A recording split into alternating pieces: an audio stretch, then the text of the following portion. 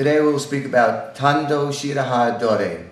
Tan from the Michikai meaning small, To meaning sword, Shira meaning pure, Ha edge of the blade, and Dore to catch or to grab.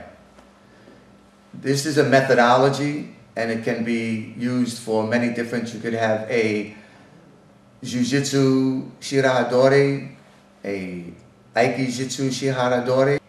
And I would like to give an example now of Aikijujutsu Tanto ShirahaDori.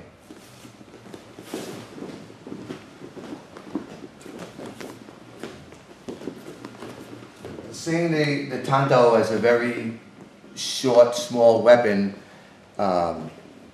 lets me know that I have to move faster for my opponent can move fairly quickly with a small weapon of this size. Knowing that he's on the center line of my body, I first must enable myself to get off the center line. So to do this, I am going to create a space, making sure my arm is locked out so that he cannot come back towards me. A common mistake at this point is to take the hand and bring it around this way, which will allow my opponent to possibly counter me. So what I would do at this point would be to make sure that I bring the Tanto close to him. And at this point, I will drop my energy down.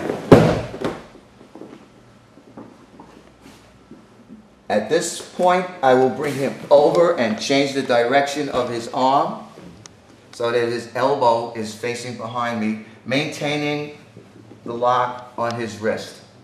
From here, I will take my knee and kneel into either his mandible or the carotid artery to cut the blood flow off and make it so that my opponent cannot lean back up, turn, and possibly counter me.